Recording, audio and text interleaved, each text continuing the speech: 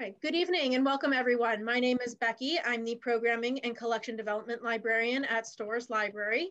I want to thank the Longmeadow Historical Society for co-sponsoring this program, and also to Glenmeadow for their donation to the Historical Society, for which they requested specifically to help underwrite this program. So thank you to the Longmeadow Historical Society and to Glenmeadow. Tonight we have the history of radio.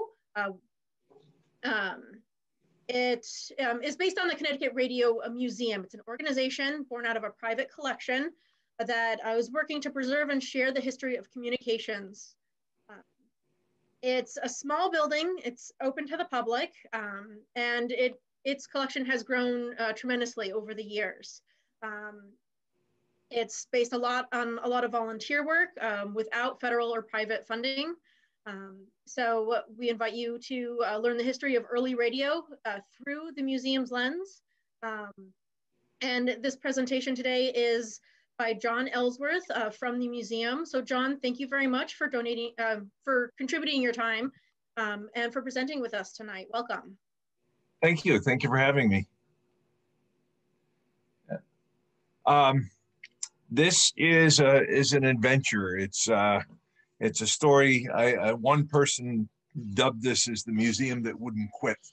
But the museum represents a very wide range of communications history, but it started out as a radio museum. And I'm going to give you a little background as to how this all happened. And it's quite a story and quite a trip through the past 30 years that the museum has been in operation. I was a public school teacher at Southington High School for 30 years, and I taught technology education. And I never imagined that I would be an electronics teacher, but about 3 or so years into my career, the school was having a hard time finding a good electronics teacher, and they asked me to teach it. I had taken one course in college that I didn't understand anything about, and that was about the extent of my knowledge at that point. So I started to learn and stay ahead of the kids. And after doing this for a year or two, I started to enjoy it and really got into the electronics end of it. And at the same time, my wife and I at the time were avid tag sailors and antiquers, and we go around antiquing and tag sailing. And one day I came to a tag sale, and there was this little vacuum tube radio sitting there for sale for about $5. And I said to my wife, I said, gee, I wonder if with my newfound knowledge, I'd be able to fix that. So I bought it and took it home and fixed it. And the next thing I knew, I had about 200 of them around the house, and I was an avid collector. So whenever we had people over at the house, we had a big Victorian house in New Britain at the time, and they fit in beautifully in the architecture. People would just be amazed at the radios and wanted to know all about them. And so we realized there was an interest there. And I began putting on displays at libraries and different places that had display areas. And they all were accepted with rave reviews. And so I said, wow, this is interesting. People are interested in this. And I didn't think I thought I was the only one that was interested in the history. So we were living in New Britain at the time, and we found a little kind of hole in the wall rent. It was a former corner store in a 3-family house down on the corner of Wallace and Arch Street in New Britain, which was not a good location, but it was cheap. And so we rented it, and we set up what we called 5 decades of radios in about 500 square feet of space, probably not much bigger than your living room. And we advertised everywhere we could freely, and people came. I was amazed. And so let's see if I can get things to advance here. Uh-oh. Can everybody see the please stand by? Give me a wave or a nod. Yes. Okay. Yes. Right now, oh, here it is. There we go. And there's the little place I had described. It was a cute little place. And but it was only about 500 square feet of space and very, very compact. But we put advertising out in every free way that we could, free listings and weekend sections and so forth. And people came. we were amazed. We had people starting to come from all over the country, not only from the state, which was also amazing to me. But one of the things that happens when you open a museum like this, which I never suspected and never realized, was that people were going to donate, not necessarily money, but stuff. This gave them their opportunity to clean out grandma's attic and get rid of some of that old radio stuff that was up in the attic. And so there were days I would come to this facility where you see the guys standing there right now. I couldn't get in the door. I had to dig my way into the museum because there was so much stuff piled up in front of it. So it was an interesting experience to start off with. I don't know who that young guy is, but I guess he was the original curator of the museum about 30 years ago. That was me. But this is some of the inside of that first museum. One of the things we started way back in 1990 was swap meets. I found out through doing this that there were a lot of people around the area that collected old radios and liked to sell, swap, and trade them. So we would schedule days, usually on a Saturday, and all these guys would come in from all over the place and set up tables and put up all their radios, and they'd sell them or swap them or trade them and have a lot of fun. It was a great social activity, and that began to help support the museum. As I said, the donations came in like crazy, and we were in a very small space. There was a good sized basement in this building, which we were not renting, but I had to put the stuff somewhere. I couldn't leave it on the curb, so I put it in the basement, which didn't make the landlord very excited. So a year and a half later, they kind of kindly asked us, could you find another place? And we moved on. Actually, there was quite a period of time between there and this facility that you see on the screen now. At the same time this was happening, I ended up taking over the department chairmanship for my school department, and I did not have the degree for it, so I had to go back and take some grad courses. And the same time we closed the first facility in New Britain, we moved to Avon, and I had a big barn in the backyard, so the whole museum was moved into the barn, and there it sat for a couple of years while I did grad work.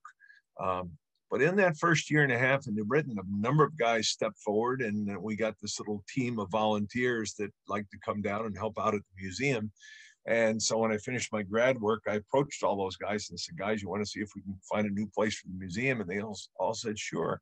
So every other Friday, we'd gather around my kitchen table, have coffee and donuts, and we'd talk about buildings that we saw during the past couple of weeks and if they might be a prospective location for the museum. And we would go around and talk to the people that owned them, or many times we talked to the town managers of the town that the buildings were in.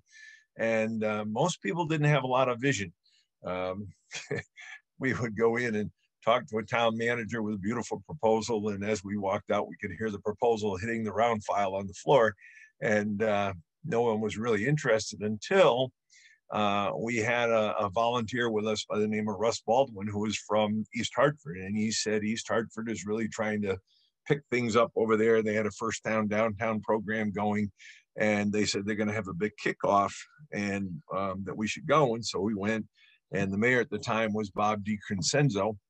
And we kind of buttonholed him at the whole gala and told him what we had. And he said, you call my secretary first thing Monday morning.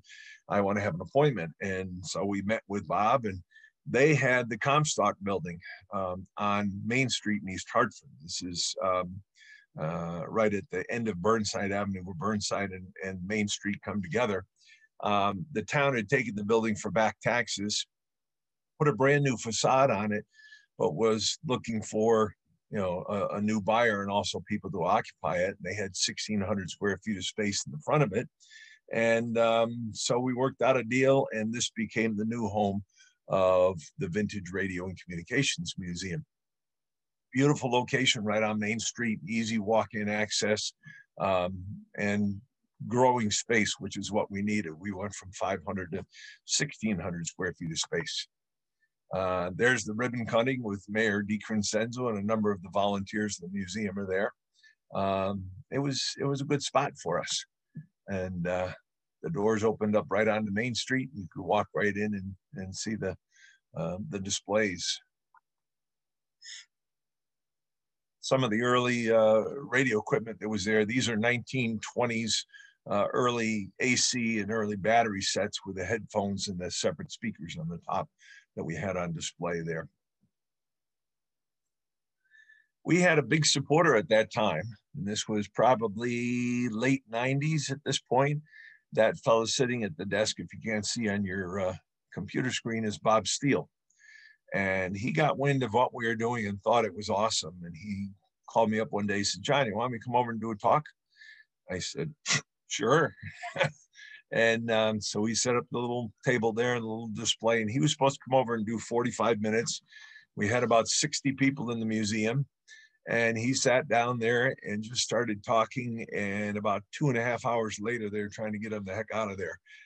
He was having a ball telling all the old stories of broadcast and so forth. But sadly, a few years later, he passed away and we lost him. Uh-oh. Things are moving again. That old nasty 1.5 years, we were 1.5 years into Britain and then closed out. And then we got into the Comstock building, and 1.5 years later, the town sold the building to a dentist who wanted the space that we were in. So guess what? We were out. So we went back to the town of East Hartford and said, do you have any other buildings around? And just up the street from that on Main Street was an old IHOP building.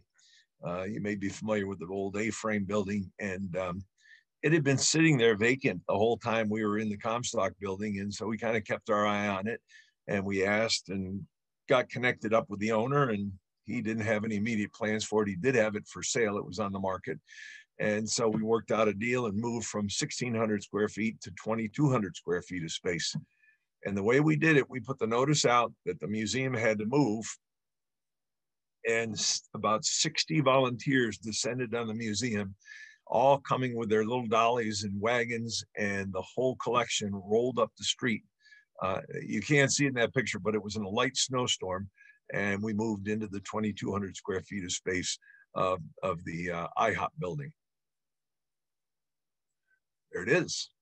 It was rather shabby when we moved in, so, you know, we can't have a museum in a shabby building, so we went to work and cleaned it up. We painted the exterior. That roof was all metal, and that was looking terrible, so we actually climbed up there and we painted the whole roof. And this is another one of our swap meets going on in the parking lot. It was right adjacent to the AAA Diner, if you're familiar with that, in East Hartford. And we're doing great. It was a really nice facility. There's some of our telephone and transistor radio collection.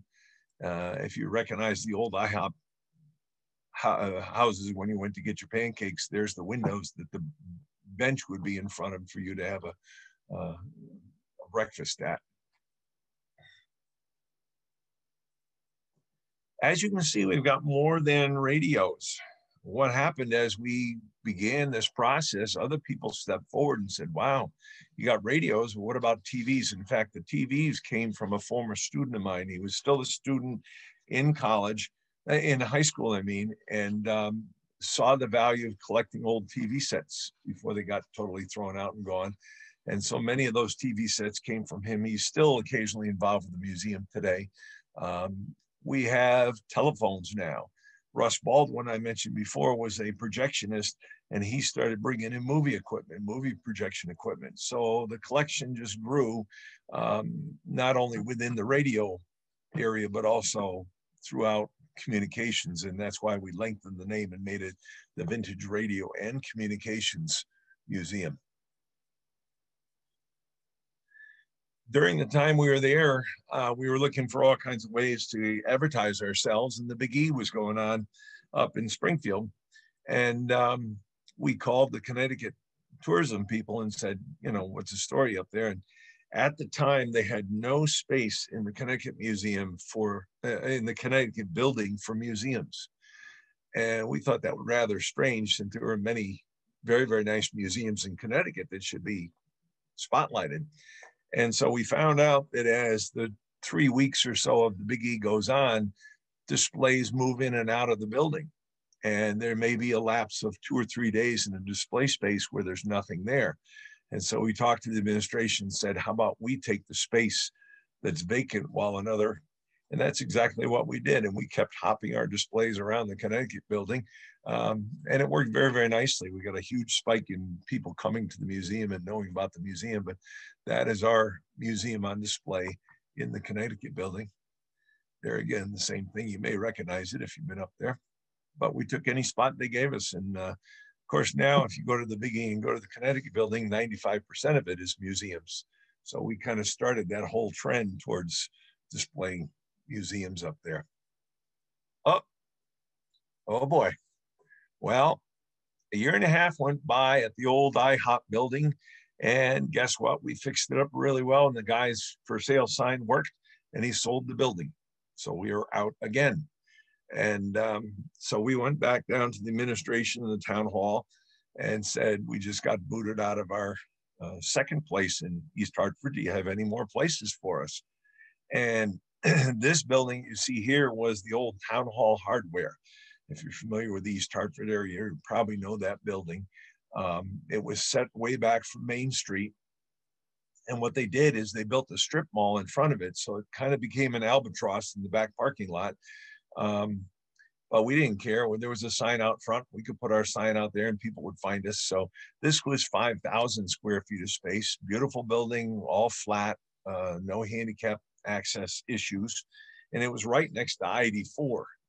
Some of you may know, coming from the east into Hartford, you may remember this building because when it was a hardware store, the roof was right at the same level as the highway coming back from the east. And in the summertime, they'd put a mannequin on the roof with a bathing suit on, pushing a lawnmower to advertise that they were a hardware store. And in the wintertime, they put a park on him, give him a snow blower, and he'd be up there on the roof blowing snow. But it was a great spot. A lot of people could see it, and we thought it was wonderful. So this was our grand opening. We had a little band there to perform. And another swap meet. We're still doing the swap meets. If you notice on the front of the building, we have our name across there, the Vintage Radio and Communications Museum of Connecticut. That sign is about 50 feet long. The original hardware store had a neon sign up there. And when we got the building and plugged it in, we found it still worked. So we put milk glass, plexiglass in front of it so we could light it up at night. And that was blazoned out so you would see it coming from the Boston area on in. This is the inside, and we got dividers from the new departure building up in Bristol. They were revamping that building. It was no longer new departure. They were turning into multiple use. And the manager up there was one of our supporters, and he got all these Hauserman panels for us to create these spaces for displays. I mentioned, the orphans. Don't forget, those are still coming in. Our front porch is constantly filled up with this stuff. This is not a display area, obviously. This is storage. This is a small piece of the storage at this point. The actual display is actually the tip of the iceberg of the collection, even still today in the present building that we're in. It's a massive undertaking. We have in front, there's instrumentation. You see cathedral radios in the background, but again, more variety of communications equipment started coming in, and the width of what the museum covered just kept getting broader and broader.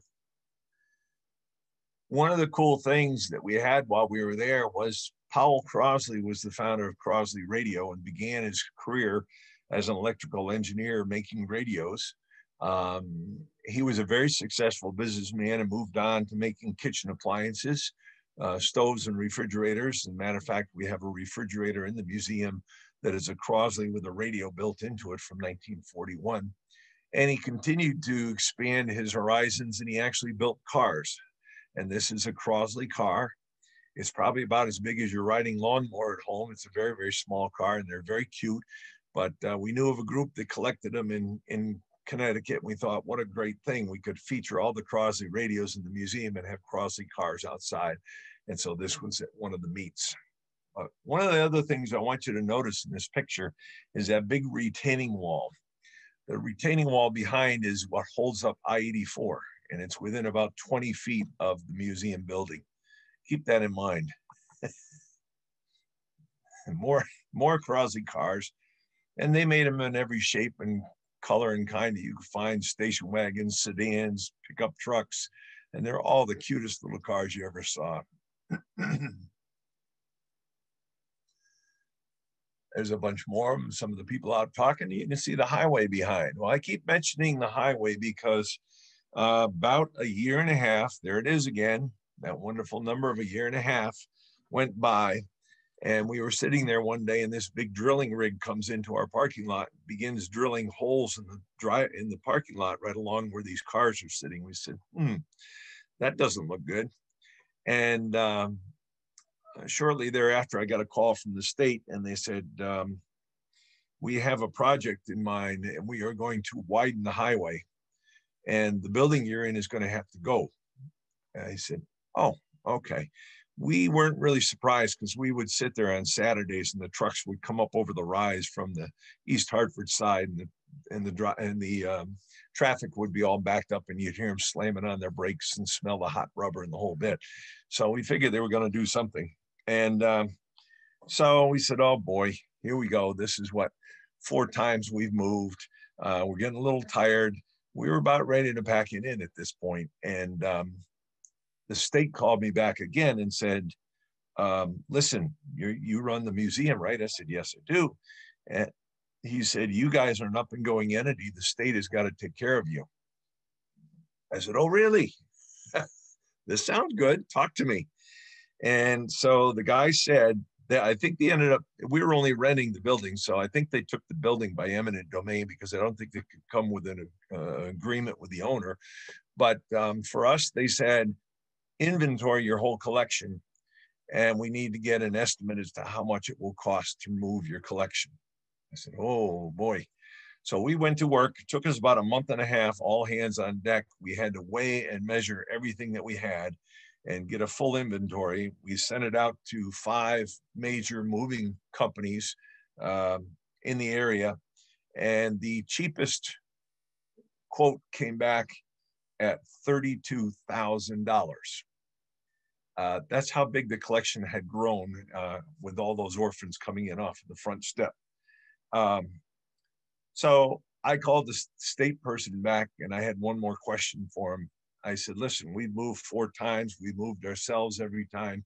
If we move ourselves, do we still get the $32,000? He said, oh yeah, definitely. He said, you will. And he said, we're going to give you another $10,000 because you got to change all your advertising and all your letterheads and everything. I didn't tell him we didn't have any advertising or letterheads, but we said, that's fine. So they gave us about $42,000 to get out of the way of this project. Now, to you and me, that sounds like a lot of money. To them, it's like pocket change. They're throwing coins in the ground to get us out of the way of their big project, and that was it. So we move on again. We let it be known throughout the greater Hartford area that we were now looking for a location, and Windsor piped up. And Windsor had what they call the Rappaport building. It is this huge industrial building right along the railroad tracks in the center of town, if you're not familiar with Windsor. This building, it's very hard to get it all in one picture because it's 86,000 square feet of space. It's huge. And an older gentleman by the name of John Moynihan owned the building, had owned the building for ages, and he had a young developer working to develop the building. It was a wonderful historic building. It was built in 3 different decades and 2 different centuries, because there's 3 sections to it, A, B, and C. And it had Remington Firearm had been in that building. Eddy Electric had been in that building. There were many, the tobacco industry had used that building. So it was a wonderful historic building. And so they were looking for an attraction, and we were an attraction. So we talked to the developer, and the developer said, yeah, this would be good. And they invited us in and put us in this front part of the building you see here. You might recognize the sign up there. We took it off the old building. Since they're going to tear it down, we put it on this building. Same sign. But this is our display inside. But this building was not handicapped accessible. A lot of work had to be done to it. The town was wonderful in letting us go ahead and operate anyways until things developed further. But what happened, the developer couldn't put any anything else in a package together to develop the building. And he had a drop dead date with Mr. Moynihan. And that date came and went. Mr. Moynihan threw him out. So now we're in this big empty building with no developer. And the collection is now expanding. People heard how big a building we were in, and they continue to bring stuff. We had straight rig box trucks back up and dropping things off, saying, "Oh, my uncle passed away, and he used to run a radio store." And it was overwhelming to a degree. Excuse me. But we continued to operate. This building was so big that we would actually use bicycles to get from one end to the other. No exaggeration. It was very long. It was a dog-leg building, and it was just a huge facility. And so we're kind of doing our own thing there and doing pretty well. Would have been nice to have been in a finished handicap accessible facility. This is all ham equipment. You see here a bigger and bigger interest in amateur radio grew within the museum, and now we actually have a club and a whole amateur radio station at the museum at the present facility. But anyways, one night I was sitting up, and about 10:30 I get a phone call from Miami, Florida, and it turns out to be John Moynihan, the owner of the building, who I'd never spoken to and never seen. And he said, "I hear you've got a museum up there in my building." I said, "Yeah." So we start chatting about it. He wanted to know about it. We really didn't chat about anything serious. I found out he served in the Pacific during World War II, and so did my father. So we went down that lane and talked about history and had a very pleasant talk for about a half an hour, and then hung up, and I thought nothing more of it. That was it. A couple nights later, John Moynihan called me back, and he said, "John, why don't you buy the building?" I said, "I'll think about it." With our, excuse me, our measly little $42,000, I don't think is going to buy an 86,000 square foot industrial complex. But I went to the town and talked to the economic development people in Windsor, and they said, "Listen, John Moynihan has owned that building forever. He's made millions off of it. And he's old, retired. He's not even in the area he wants out from underneath it." They said, "Offer him $100,000 for the building." I said, "You're insane." They said, "No, go ahead and do it." I said, "Okay." So that night I went home and I called Mr. Moynihan and said, what would you think about taking $100,000 for the building? Without hesitation, he said, "You bet, and I'll take the mortgage back." So we went from being tenants in this humongous building to owning the building. We took a $70,000 mortgage out from him and used the state money to buy the rest. And we now own this humongous facility. We immediately started to work with the town economic development people to see if we could get a developer to come in and purchase 3/4 of the building, leave us free and clear with 1/4 or 1/3 of the building, and they could develop it into whatever they wanted, multi-use or condos or whatever. We spent 5 years courting every major developer from New Jersey to Boston. They would all come in and do their drawings and their beautiful colored panoramas of the building. And they all said, "Well, listen, we will buy the building back from you and rent it back to you." And we said, "No, I don't think so. We've been a tenant and we've been through 4 different facilities, and we don't want to do that anymore." There was also another group similar to us on the West Coast called the Parham Foundation. They were in the greater San Francisco area, and they had been through a similar situation. They had what they called a 99-year lease at a state college campus in California, and they had some of the earliest communications equipment from the West Coast out there on display. Well, at that time, the enrollment in college for California went up drastically, and they needed more space, so their 99-year lease evaporated, and they threw them out. The Parham Foundation sued the state, and about 14 or 15 years later, quote, won their case and were awarded $240,000, which sounds like a lot, but you're not going to build a new museum for $240,000. So this was all going on at the exact same time, and I knew it, and it was kind of interesting. I'm a firm believer that things happen for a reason. That was happening for us. And so I refused every developer that wanted to rent part of it back to us. I said, no. This went on for about 5 years and none of them would condo with us. In other words, share ownership. And so we went back to the town. We were actually blocking their last redevelopment of downtown Windsor at this point because they wanted to get this building up and on its feet. And so we finally went back to the town and said, listen, this is not working. We're blocking your development. Do you have another building for us? We don't want to move again. If you have lost count, there's 5 buildings we've been through so far with a very growing collection. So, this is the parking lot right outside that building. That's the Windsor train station right across the track. And we have another swap meet going on. So anyways, the town had this building. This is 115 Pearson Lane. And a couple fellows had taken it and rehabbed it. It was a light industrial facility. They had done some environmental cleanup, put a new roof on it, but basically the building was a shell. There was nothing on the inside. And so we basically negotiated, we actually ended up owning both buildings for a year because the old building, there were hangups in terms of selling it to a developer. But so that dragged on for over a year and it really zapped our funds at that point. But we ended up buying this building for $600,000, carried a $400,000 mortgage on it and took $200,000 from the other building and put it towards this one. And believe it or not, this is where we still are today. About 13, 14 years now. So I think we finally put down roots and we've gotten away from the 1.5 year sequence that we've been doing all the way along. I don't think I mentioned in the beginning, but the museum is all self-funded. There's no federal funding for this museum. We've always done it on our own. And there's no employees, including me. We're all volunteer. And the museum has been, its 30th anniversary was this past September, that we've been doing this for 30 years.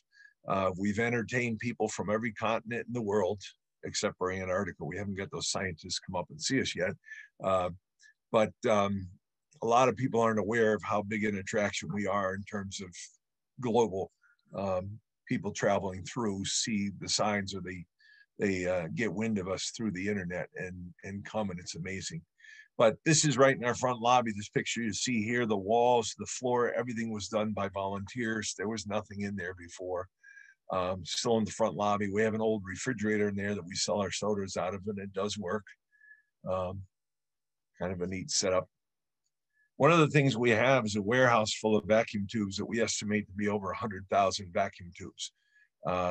People are constantly trying to restore old radios and they need the tubes, and so we sell them. This is one of our revenue streams. But many of the tubes are dead. They no longer work. So what do you do with tubes that don't work anymore? You turn them into chess sets. And this is one of our high-end items that we have in our gift shop, is handmade, one-of-a-kind chess sets made out of vacuum tubes. European sets. These are all European sets. We've started to collect a number of those. They're very interesting because the design concept in Europe was totally different than the design concept in the United States. TVs. Recently, we've got a couple of volunteers that are working with us that have the skills to repair the TVs. And we have a number of these 1940s TVs up and running. We have our own transmitting station. We transmit our own TV signal. We transmit our own FM signal and our own AM signal to the radios, so we can control our programming and put old programming out onto the sets that are out on the floor. This is, again, ham. And as I said, ham is amateur radio. One of our late volunteers established the ham station, W1VCM. We have a licensed ham station that can talk to people throughout the world.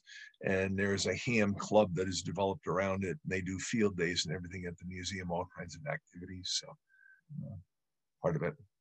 Jukeboxes. We have a collection of jukeboxes showing jukeboxes from the early days all the way up through to computerized. We've had some people debate us as to whether these should actually be in a communications museum or not, but I have a cute little story I can tell you. about 4 or 5 years ago, we had a young couple come to the museum to tour it. And apparently it was their first date. And I think they met online. They were techno geeks. They're self-admitted techno geeks and love technology.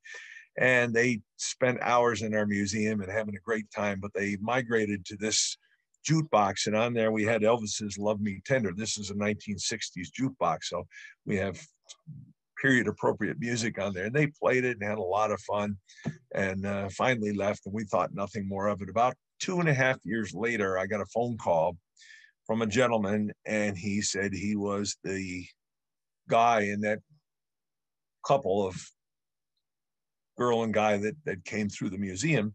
And he asked me very sheepishly if he could propose to his future wife in our museum. And we said, sure. And so he set it up for one Saturday afternoon late, and he came in with a photographer, and he had a row of votive candles going out away from this jukebox. And he had her come about a half an hour later, and she came, walked in, and he dropped to his knee, played Love Me Tender, and proposed to her. And she said yes. So I think there's a lot of communication going on around that jukebox, don't you?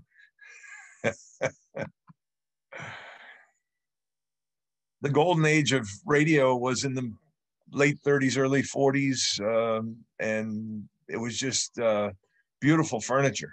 They had perfected the electronics to a point where it was a very, very acceptable sound that came out of these radios. But the people that bought them were putting out big bucks to buy them, and they did not want just a flimsy little box to sit in the corner. They wanted something very spectacular they could put in a very prominent place in their living room and show off to all their friends and neighbors that they got a newfangled radio. And that's what drove the beautiful cabinetry of the radio. Oh, I didn't get back there. Sorry, I went backwards.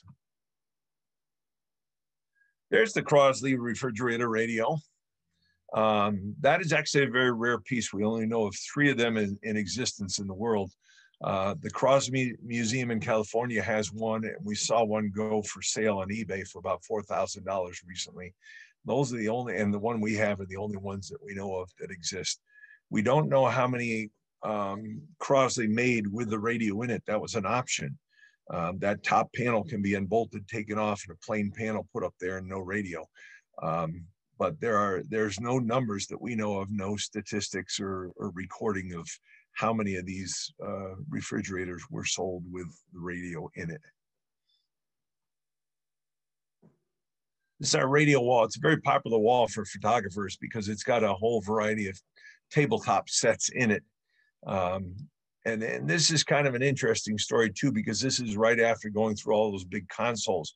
When radio first came out, they were all big consoles destined only for the living room because it was the status symbol to have a radio. Well, the manufacturers were selling radios like crazy, and the selling charge was a radio for every home. The sellers would just pump their fist in the air and go, radio for every home. And what they didn't realize was how successful they were going to be. And in a matter of just a handful of years, they had saturated the market, and every living room in the United States had a radio in it. And sales began dipping. And so they got to their next convention and they're brainstorming, trying to figure out what the heck to do. And one smart aleck comes up with the idea, well, we got a radio in every home, but we don't have a radio in every room. And so they all get excited again, and they all pump their fist in the air and go, yay, radio for every room, and out they go. Well, the manufacturing end of that whole thing had to change everything and start getting away from the big consoles into the small tabletop sets. And they would actually design sets for specific rooms like bedrooms, kitchens, and mantle tops. And it's that design, that the cabinet design, that drove the sale of radios. And that's what makes them so interesting, because there are just infinitely many different designs out there. With all my volunteers, we probably have well over 500 years of collecting experience altogether. And one of the things that makes it fun for them to keep coming back and helping out, as we say, every day at the museum is like Christmas, because those orphans are still being dropped off at the door, and we constantly see something that none of us has ever seen before. It's amazing how endless the different designs of communications equipment is.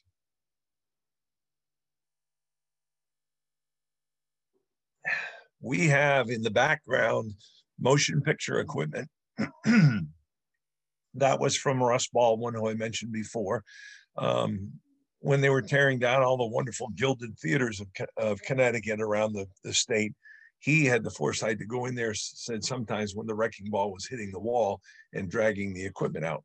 And we are the benefactors of that. Sadly, Russ passed away back in 2005, but he left us all of his equipment. So we have the very earliest hand crank projectors all the way in up through.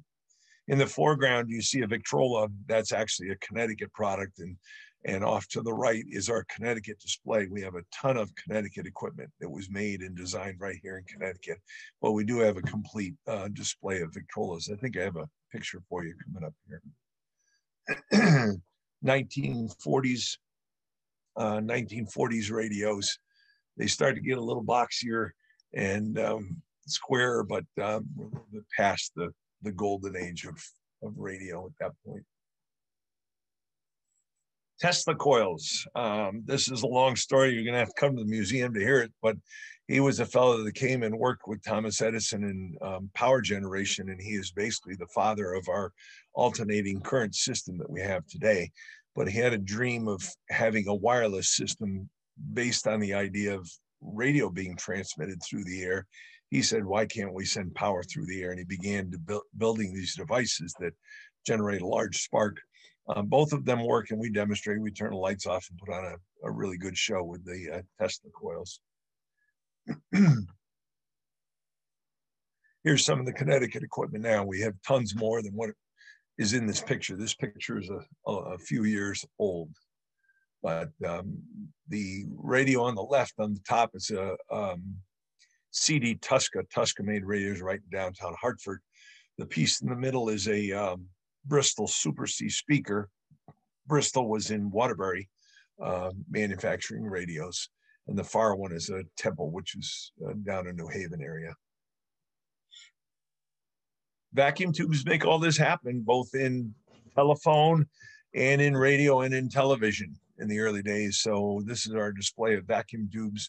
They are a work of art, in my opinion. It's amazing to see how beautiful they are, and we put them up on display.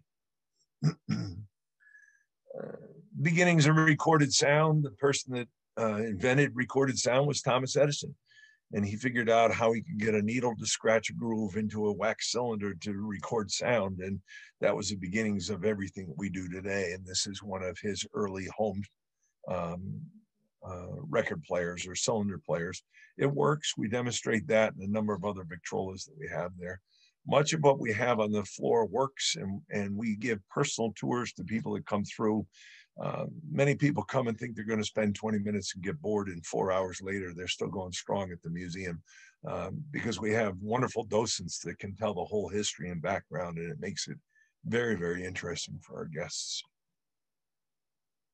More of the vacuum tubes, a little close up. Even the artwork on the boxes is amazing to look at from some of the early vacuum tubes, especially. You can see right in the middle, there's a Venus, but just really, really cool artwork, songbird. This is one of those things that came in a year and a half, 2 years ago that nobody had ever seen or heard of all of my volunteers who are avid collectors. This is a Colin B. Kennedy. Now, Colin B. Kennedy was a company off of the West Coast, and apparently they made a short run of grandfather clocks. And this was in the era of a cathedral radio. And if you look at the center section of that piece and imagine a rounded top right above the speaker, you've got a cathedral radio. That was their Model 50. Well, this piece that you're looking at here was their Model 50A. And it was a variation of their cathedral radio that is a grandfather clock. A couple from Farmington owned it and came to one of our functions and showed us pictures and said, would you like it? We said, sure. We have about 3 or 4 different grandfather clocks on display at the museum.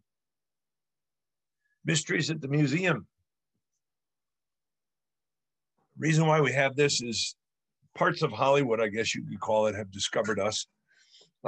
Mysteries in the Museum have done 2 pieces at our museum. The first one they did they were trying to debunk the idea of a red phone on the president's desk to Moscow. Everybody thinks, oh, he had this hot phone on the desk and he could pick it up and he could talk to the Kremlin. No, it was a teletype system. They had an open line there just for that reason, but it was not a telephone, and that's what the mysteries of the museum were trying to debunk. And they searched all over the place, couldn't find anybody that had a working teletype. Well, guess what? We did. So they came and spent a good part of a day filming and photographing and the whole bit, and we were a part of that display. They also did a piece on Orson Welles' War of the Worlds, and we had the microphone model that Orson used. And so they came and did a whole piece on that. And that was amazing. They came early in the morning, they rented the museum for the whole day, and they left at 10 after 6 in the evening to film a microphone. Of course, they filmed the museum too. If you're familiar with the show, they profile the museum, which is great coverage for us. But it was amazing to see all the setups they did around that microphone to show it in the show. This is a display that we hope to have open maybe by this fall. We're starting to really get time to work on it. But one of the other things that's happened is transmitting units have been migrating to us, commercial ones. The first one we got was the old Gates transmitter off of Avon Mountain from WTIC. We knew some of the engineers up there, and they pulled some strings, and they were going to retire this 1957 Gates transmitter and channeled it to us, and that's what began the flow. This Collins that you're looking at here was the first FM transmitter for WRCH.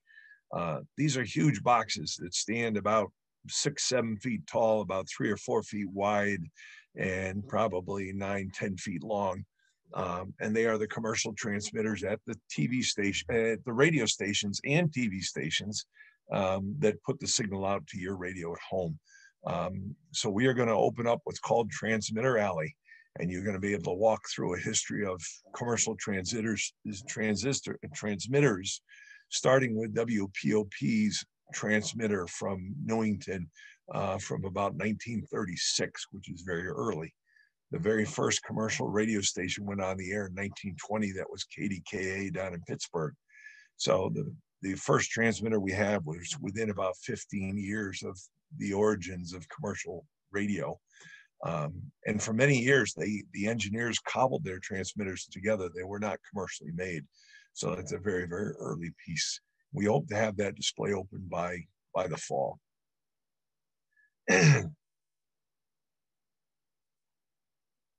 Excuse me. We do quite a bit of educational stuff aside from our displays and our tours, which are very educational. We run a class called the Crystal Radio Building class. The simplest and first receiver there ever was a crystal set. And most people don't understand it's very, very easy to pull the radio waves out of the air. You need a coil like you see in the picture there, a diode, an earphone, antenna, and a ground, and basically you can pull radio stations out of the air. And so we have done classes, many, many, many classes for kids from 7 to 97. And they all love it. And you can see the look on his face. I call that the eureka moment. They spend an hour and a half or so building this thing, and they get kind of frustrated. And then finally we get it done, and then we go into the studio and listen. And as soon as they hear that first noise come through their little radio, it just blows them away. They just get so excited. The eureka moment. This is a radio repair class. A number of our guys are very skilled in radio repair. A number of people out there are trying to restore old radios. So we open the front of the museum up for them, and they bring in their pet projects, and a couple of our guys help them out and learn how to fix it. And they're quite happy when they go home with a working antique radio. So it's a lot of fun. It's another educational piece that we do through the museum. Oh, end of show. That's the end. I encourage you, I know with COVID going on, it is crazy. We have been open. I don't know how much longer we're going to be able to be open with things going the way they are, but we've had all the proper PPE in place, and our attendance is down, way down. We're struggling a little bit financially that way, but people are still coming through and having a lot of fun.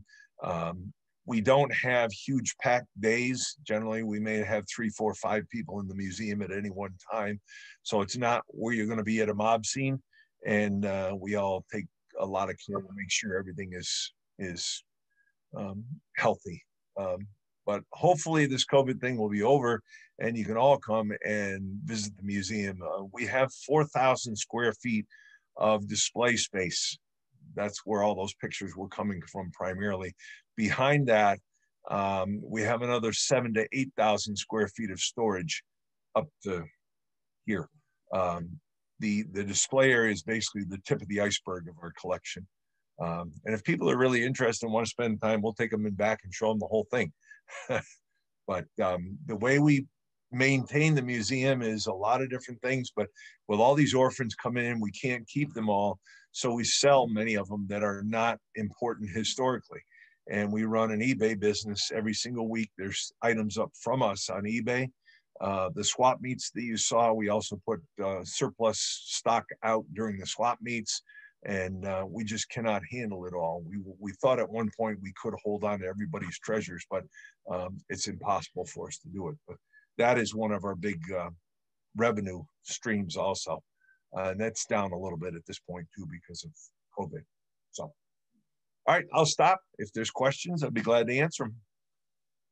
Thank you, John. I'm gonna change the settings so that people are able to unmute themselves. So I just turned that on. If anybody has any questions, you're welcome to ask. You can also put them in the chat box. Before we start questions, I do want to let you know I am putting, the website for the museum in the chat box right now. It's the Vintage Radio and Communications Museum of Connecticut. So that link is now in the chat box. Go ahead and click that if you want to open it up, and you can save it for later. You could bookmark it. So we have a couple of questions. Any early radio connection to the Springfield area? Yes, there is a lot. American Bosch was one of the biggest companies that made radios up in the Springfield area. And we have a number of American Bosch on display. But there was quite a bit of technology going on up there, yes. Do you have a link to your eBay store? I think we do on our website, yes. Okay. I believe we put it on our website. It is our initials. We use our initials for a lot of things because the name is so darn long. So we shorten everything. Our website is VRCMCT, which is Vintage Radio and Communication Museum of Connecticut. It's the same on eBay, I do believe. It's just the VRCMCT. Okay. I don't have any other questions in the chat box right now. Does anybody want to turn on their microphone to ask a question? We'll definitely give it a moment for anybody who's entering, might be typing anything in. Wait for that to come through on the chat box. Usually when I talk in person, I ask how many people have been there, but it doesn't work this way because I can't even see hands. So hopefully some of you have been there.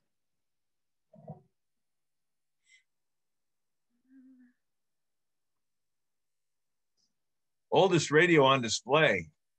That's hard to determine because in the early days, all right, let me go back. The way the technology developed, it started with telegraph, which was hardwired, point A to point B. And that was always a problem. The wires were always a problem, the whole bit. So that drove them towards going to wireless telegraphy. And at that point, what they were doing, they were using a spark. And whenever you make a spark, it puts out radio waves, which are very unruly. They go everywhere, basically, at every frequency. But that was wireless telegraphy. They would use a key in Morse code and basically create a zzz, zzz, zzz, zzz, a buzzing sound. And the spark that resulted from that would transmit a signal out through an antenna. The receivers for those were basically the crystal sets that I mentioned before. And then Reginald Fessenden in 1906 developed modulated signal, which meant that he could carry his voice or music over the air. It was really kind of interesting the way he did it. He was working up in the Marblehead, Mass area, not that far from here, and he developed this idea. And it was towards the end of 1906, probably about this time of the year in 1906. And so he started to send out Morse code. And keep in mind that these guys had their earphones on, the only way you could listen. And all they'd ever heard coming through the earphones was zzz, zzz, zzz, zzz, buzzing. And so he would send out in Morse code, listen to your receivers, Christmas Eve, 9 p.m. That's all he would tell them. He had a curiosity factor going. So he kept repeatedly putting this message out. And finally, 9 p.m. Christmas Eve comes along. And of course, everybody is tuned in. They got their headphones on. They got their clipboards ready to copy because they would have to write out what the Morse code was. And he starts playing strains of Silent Night on his violin. Think about that. Having never heard music transmitted through the air, that was the first time, and people just didn't expect it. And we think that is probably the very first radio broadcast. We consider radio modulated sound where unmodulated sound was wireless telegraphy. But the receivers in this time were all crystal sets, and most of them were made by hand. There were no manufacturers at this point. There was no RCA. There was no, Sylvania, nothing. And so these were all handmade receivers. And we have a number of those in the museum. But because they're handmade, if the person who made it didn't date it on the inside, which they never did, we have no idea how old they are. But they could go back as far as 1906 and before. It could be turn of the century, some of them. Wish I could give you a better answer. We'll just have to go to the museum to find out. Yep. Becky, can I throw a question out real quick? Yep. Sure.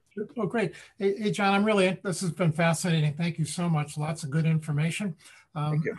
I'm kind of personally just interested also in the sort of the broadcasting end of radio. To this day, I enjoy radio more than I do TV. Yeah. And I grew up and we had lived around here, and we had WBZA broadcasting from around here. I don't know if you're familiar with that, but yeah, in Springfield.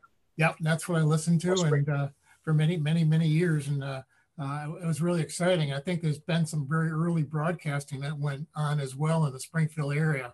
Yes. That might be an interesting addition to your museum at some point. Well, I'll tell you a story.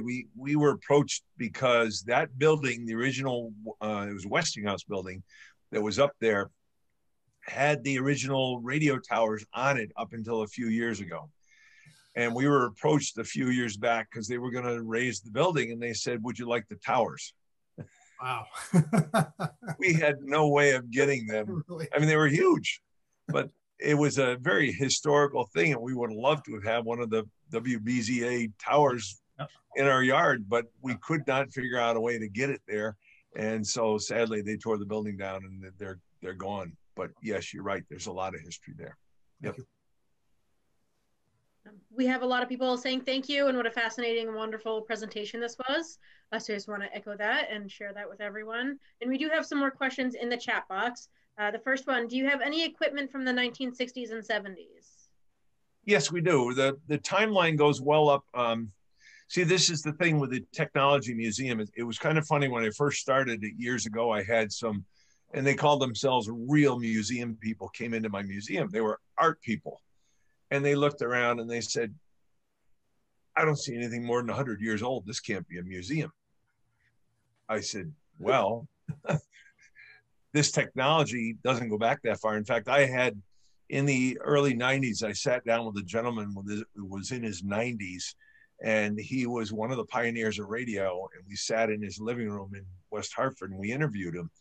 And one of the things I asked him, I said, he was an expert. He was an antenna tuning expert now, and very highly regarded. And I said, when you were a kid, you must have been doing all kinds of stuff with radio and making crystal sets and the whole bit. He said, "Nope." I said, "Why not?" He said, "It hadn't been invented yet." That blew me away, that I was sitting in the room with a gentleman who was around before radio ever happened. And so these people don't understand that the timeline for a technology museum is totally different than the timeline for an art museum. And I mean, the timeline for us, if it's 10 years old, it's antique.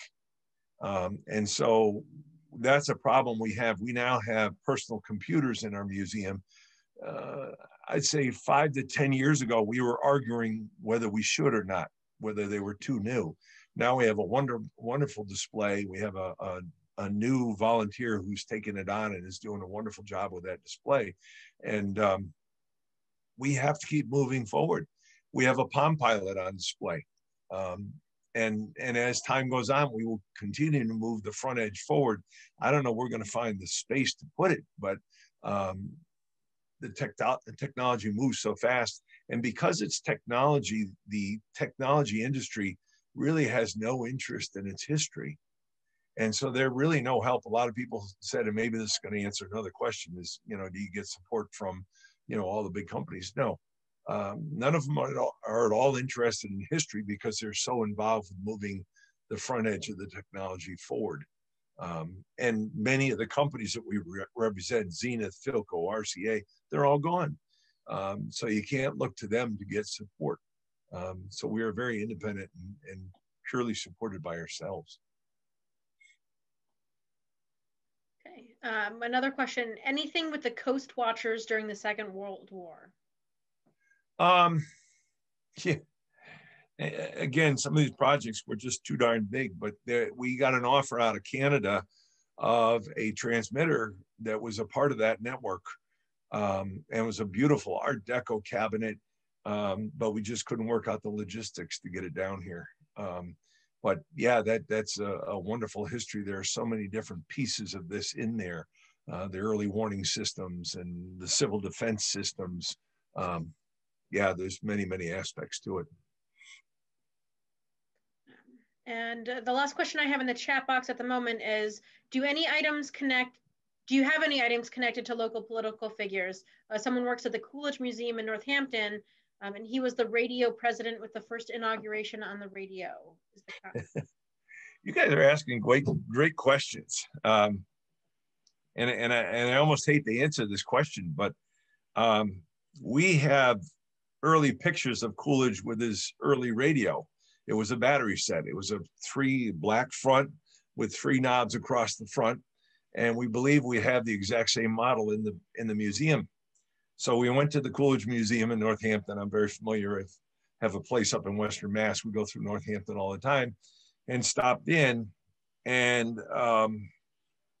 they weren't interested. If you've been there, they have a room. It's a fairly good sized room, and they have a number of displays around, and they have some pictures of that technology. They show him in front of a microphone. I said, we can put that actual microphone here. We had the same model of it. No, they weren't interested. So it was very disappointing because we really wanted to have a remote display, for self-gratification. We'd have our name on the display, Vintage Radio and Communications Museum, a little bit. They were not interested. That museum, I don't think, has changed in decades. The Coolidge Museum. It's there and it's taking up space, sad to say. You have to really. So I'm the one who works there. I've been there since 2004. Uh-oh. And so that was definitely before my time, if you were there before my time. So I'm glad I said something, because I'd like to work with you and see if we can do that, because we still have that radio. Yeah, we actually used to have his actual father's radio that his father heard the inauguration on. Yep. It was something that was on a long-term loan. And when the person who had owned it died and we tried to buy it from the estate, the son took it back and sold it at auction. And so we actually don't have the radio, the actual original radio. It's in private hands. Okay. But we have been wanting a similar radio for years to buy, to put on display, something that looks like it. So yeah, definitely get in touch with me, because if you were there, it was before my time. Excellent. Okay, good. I'm glad I opened my big mouth. Yeah, we're not open right now, but well, you went through that whole time, the reconstruction of the, and it was closed for a number of years there. But yeah. That would be awesome. It was renovated 2001, the second floor of the library. So okay. And I came in 2004. Yeah, so it would have been just before you were there probably, because yeah, I think we stopped up right after the renovation. So yeah, good. I'm trying to think how can we connect. I think my email is on the website, or just message us through the website, because we have a Squarespace message system, and I'll see it. It'll come to me. Okay.